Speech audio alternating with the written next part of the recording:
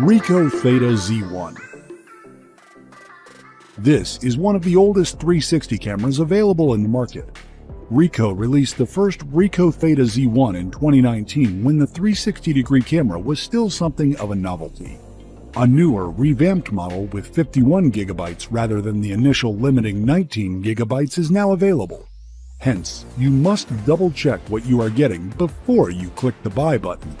Being the flagship model of the Theta camera series, its compact body is equipped with two 1.0-inch back-illuminated CMOS image sensors which capture high-definition 360-degree still images in 23MP effective megapixels.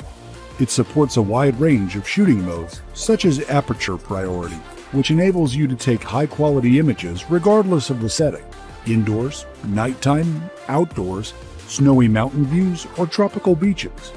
No setting is off-limits for this camera.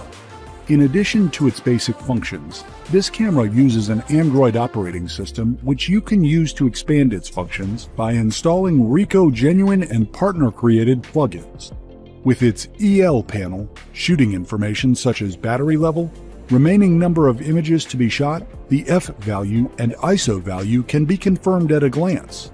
Although this camera shoots smooth and immersive 360-degree videos in 4K at 30 frames per second, it's not the best for videos due to its short battery life.